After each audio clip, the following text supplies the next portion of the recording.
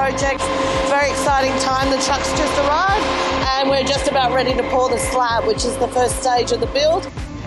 How long will the pour take today? Well, concrete should be in by about midday, I'm hoping, all going well, and then we've got to stay back and do all the finishing, so that's when we get the helicopters on there and trowel it all and get it to a good finish. So all going well, sort of mid to late afternoon. I'm hoping by about 4 o'clock. And the weather's holding up really well. Oh, it's a beautiful day. It's going to be good. It's going to be nice. And the good thing as well, it's raining over the weekend, so that helps cure the slab and stops cracking. And how long does the curing take?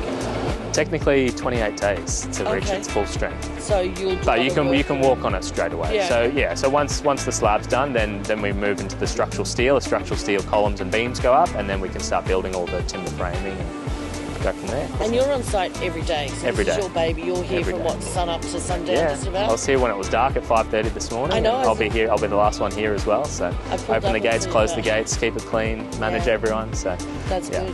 Yeah. And you've got a good crew by the look of it. Yeah. Really doing well. Yeah, we've got probably more guys than we need today, but like I said before, we want to do things properly. And here's the truck. Yeah. We'll let you get on with it. Awesome. Thank Thanks, you. Matt. Cheers.